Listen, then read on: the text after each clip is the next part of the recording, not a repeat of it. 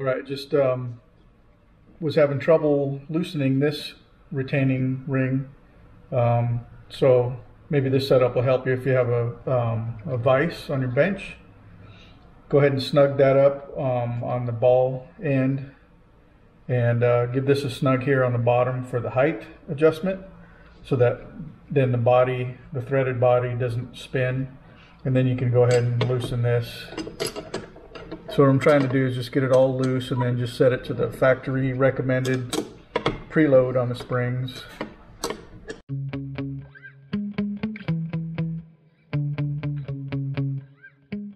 Following these coilovers from FactionFab, recommend going to their video on YouTube on how to adjust the preload. So I'll just kind of give you a quick rundown. And basically you want all the collars, the retaining screws loose. This one, that's going to actually set the preload to be just touching so there's no movement. And then what you're going to do is bring this up snug, and then you're going to tighten this to about the thickness of the wrench that they provide, which I believe is 4 millimeters. So, but go to their website for all that adjustments. I'm just kind of showing you how I installed mine. So I hope this helps you.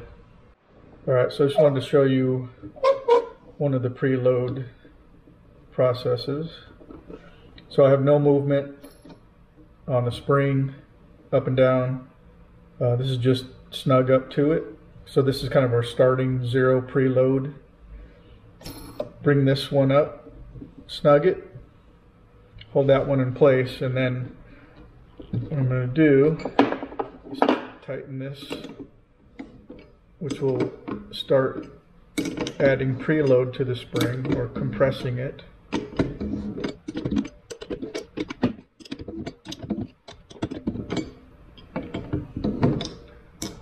And again, FactionFab recommends moving the distance of the spanning wrench, which is I have achieved. So just I can get it in there, move it freely. That's my roughly 4 millimeters of preload. Now this will give me the most comfort for the spring.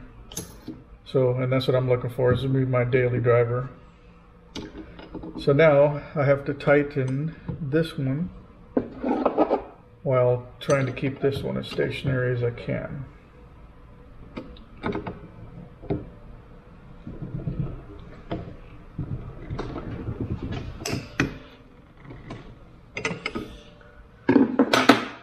Alright, there's my preload.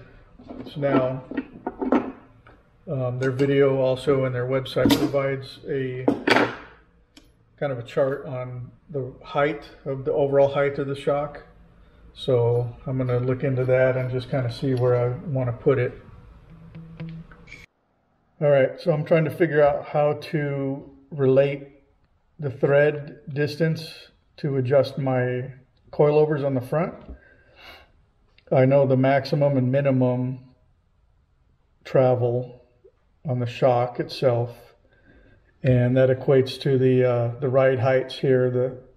Then basically it's from the center hole on the top, I believe, to the top face of the mounting face on the top of the shock. So that's about 2 3/4 inches of height difference.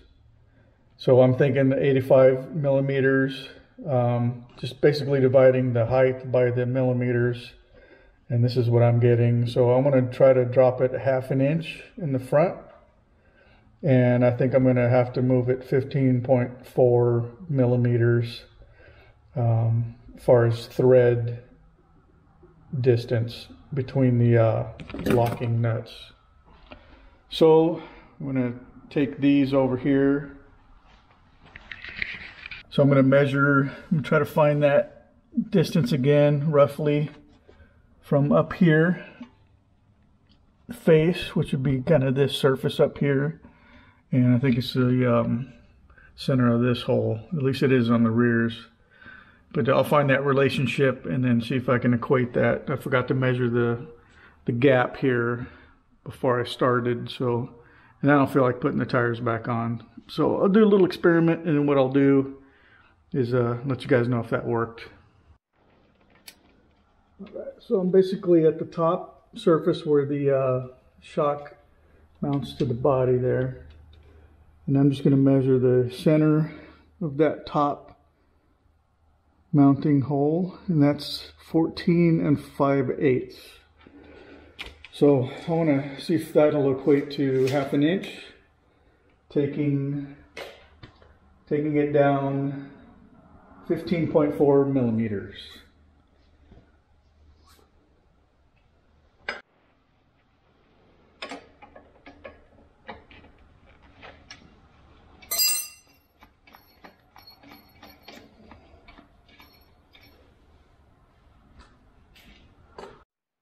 So what I'm going to do is drop this back down to the 4 millimeters of preload so I get all the travel I can on this. But this is the one that I need to loosen to get the height adjustment. And basically the whole shock will spin and go in. But show you how to do an adjustment. This is 4 millimeters. I did this twice. It's the lowest setting is kind of how they FactionFab says to start it out. And I'll go ahead and bring it back down to the recommended.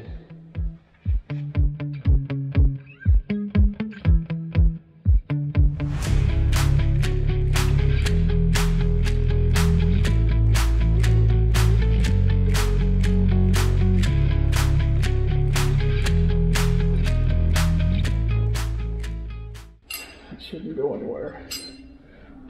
So now I'm going to loosen this, take this up 15.43 millimeters.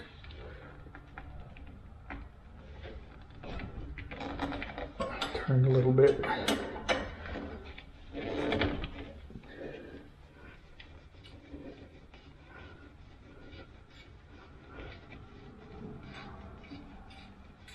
There's a wave washer on there, so you have to be aware of that when you're measuring.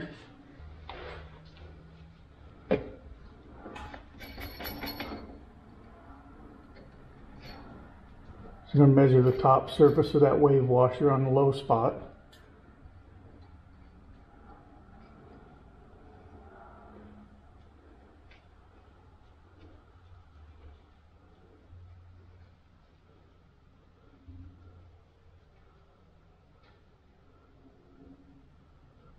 All right. I'm trying to not let that move, and now I'm just going to turn the shock in until it gets down there.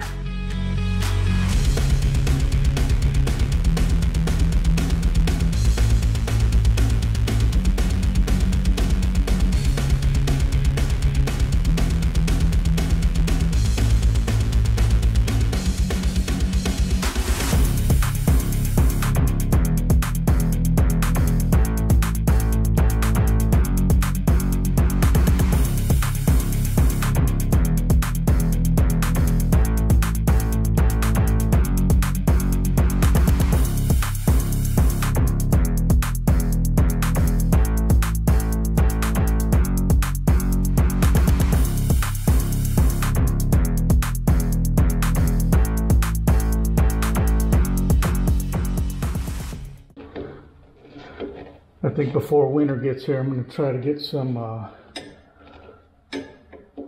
shock boots, cover this from the salt and such. So see how that goes too. All right, now I'm just going to go ahead and tighten it down. I think I've done as much.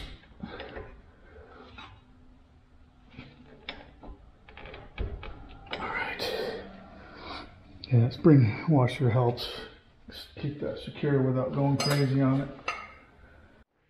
So hopefully what I'll see here is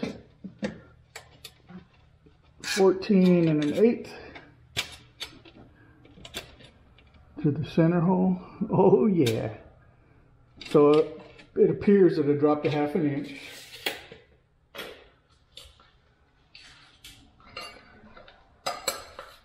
So I think I cracked the code here, but find out when I get it down on the ground too.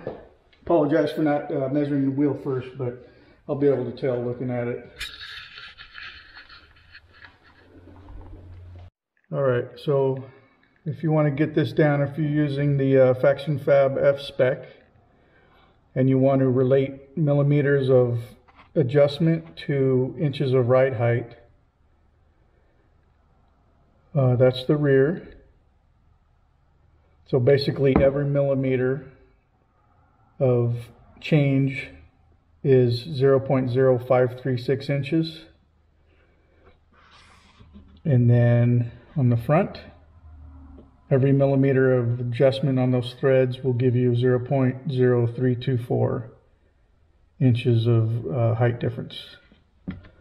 So refer to the, they have a good little video on how to adjust preload, and then they have a nice table on the chart where I got these specs. This is basically the maximum amount of threads that you can install it at, and then this is the minimum. In the front, that's like slammed. I don't even know how you'd get a tire in there. And then this is the rear. The rear settled in pretty quick. What I'll do also is when I get my height settled, I will measure the thread distance between the two lock washers and just tell you where mine are set out, and then if you like that stance, that'll save you a lot of trouble. All right, hope it helped. Time to go to the other side. All right, so I like the stance I have.